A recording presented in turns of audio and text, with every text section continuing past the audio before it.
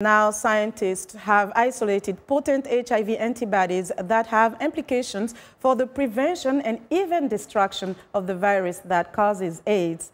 They say the powerful, broadly neutralizing antibodies are produced by an extremely small group of HIV-positive individuals. The antibodies have kept them alive and, in some cases, even thriving for many years without the use of antiretroviral drugs. The scientists have harnessed these super antibodies, which recognize and disarm many different strains of HIV, and have mass-produced them with the aim of giving them to normal HIV/AIDS patients. Writing in the journal Nature, the researchers say that among people who did not receive the new antibody, well, called 3BNC117 viral rebound occurred in about 2.5 weeks.